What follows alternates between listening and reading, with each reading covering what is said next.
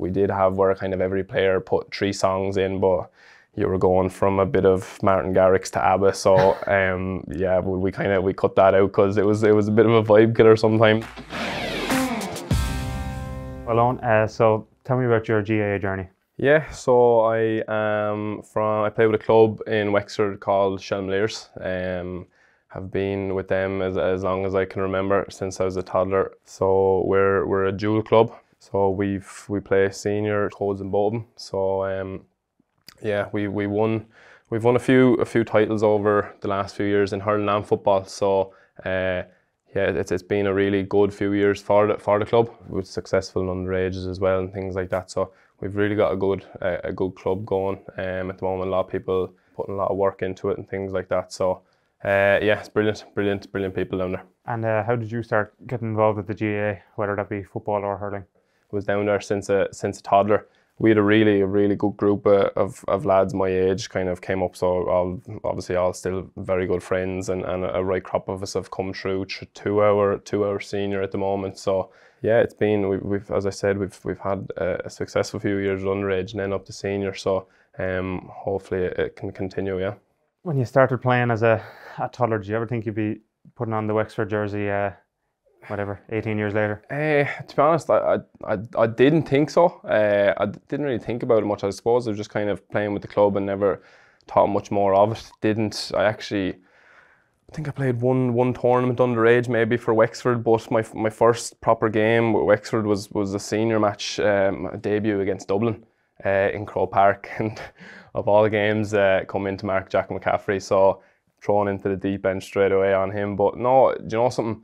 I've been there for 10 years. This is my 10th season now, and loving every minute of it. You know, my father and my grandfather would have played at Wexford, so it was kind of always a joke maybe in the family kind of coming up, you know.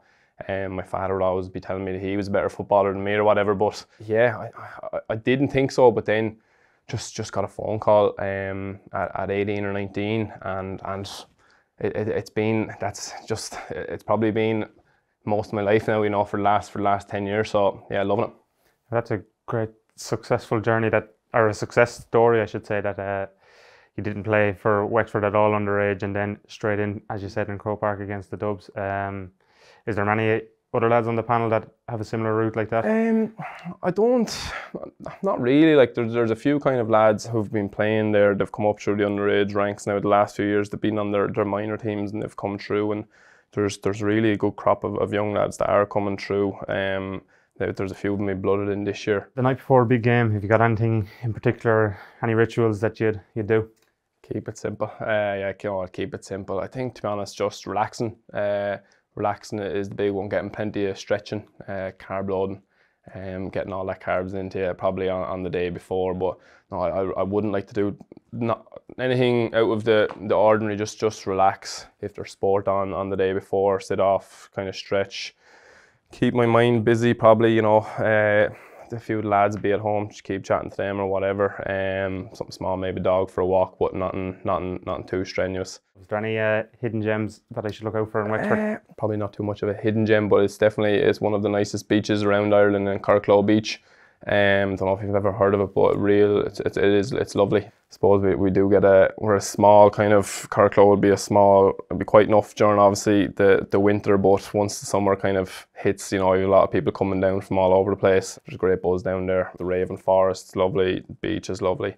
And apart from that, I suppose we've one of the Hook Lighthouse is one of the oldest functional lighthouses in, I think, Europe, I believe it is. So that's probably one of a very big touristy spot down our way too.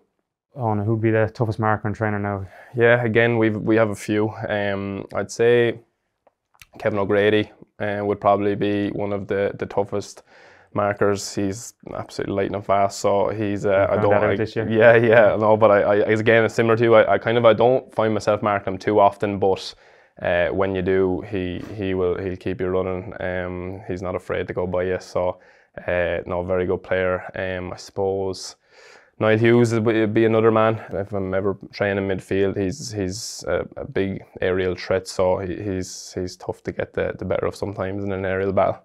On the way to the match now, whether in a bus or that, would be anyone in charge of the music, or what's the music situation? We have a designated DJ this year. Over the previous years, we had lads coming in and out, but maybe they've been kicked off duty. But Owen Porter, he didn't feature with us during the league or due to injury, but he is the designated DJ. But no, he's very good. He's even got the songs blended on Spotify. I don't even know how he does it, but no, he's very much his boom boom songs to get you going and get you pumped in the gym or on the bus, whatever we're doing. We did have where kind of every player put 3 songs in, but you were going from a bit of Martin Garrix to ABBA, so yeah, we cut that out because it was a bit of a vibe killer sometimes. But no, Porter's the main man. Obviously, Porter takes over dressing room and bus then. Dressing room and bus. He has got his little small speaker for his portable one to bring around for the bus, but then he's a big boom box for the gym that he goes around with. It's like an old suitcase of a yoke. But I was gone it there the odd time, but I'm more so into my noughties instead of his choice of songs.